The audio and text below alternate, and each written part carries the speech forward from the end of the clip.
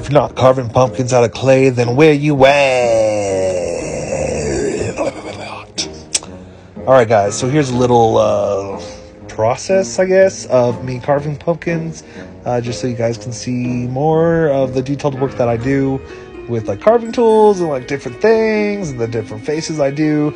Not one pumpkin is the same because I kind of just enjoy myself with these. Whatever the form comes out to is the shape of the pumpkin, and then whatever face I'm filling is kind of what I go with these. So they're all playful and they're all fun. So I'm hoping you guys are enjoying these, and yeah, getting you into the spooky season like I am. And yeah. Happy Halloween.